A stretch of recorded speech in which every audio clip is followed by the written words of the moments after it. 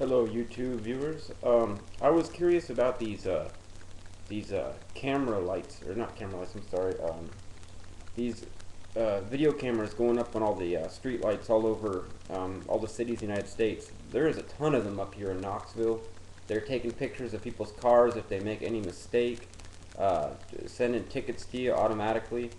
I'm wondering also, are they tracking people with these? Are they is this like an anti-terrorism thing? Is this a spying on the public thing, a Patriot Act thing? I'm not sure. I've been very curious about that because they are everywhere around here.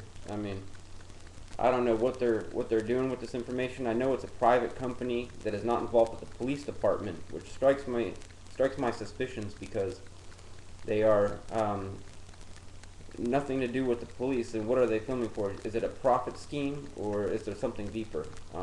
Just curious. I'm not sure. I'd like to do some more investigating into that. But recently I did a cool little trip me and my friend took. We went to Gatlinburg and we went to their water department, their plant where they filter and stuff. And they take it right out of the river and they filter it with charcoal and sand and whatever. And they add in 3 big chemicals. One of them is fluoride.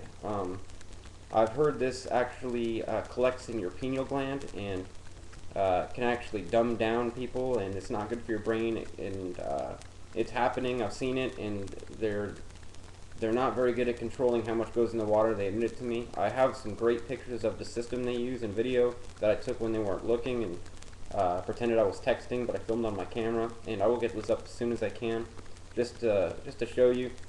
I don't want to go out there and put a tinfoil hat on and say that this is all big conspiracy, but I find it odd that we are one of the few countries in the world that still allows fluoride to be put in the water. So anybody with any comments or questions or ideas, please shoot them my way. Always interested to hear them. I appreciate you listening. Hit me back, okay? Y'all have a great night.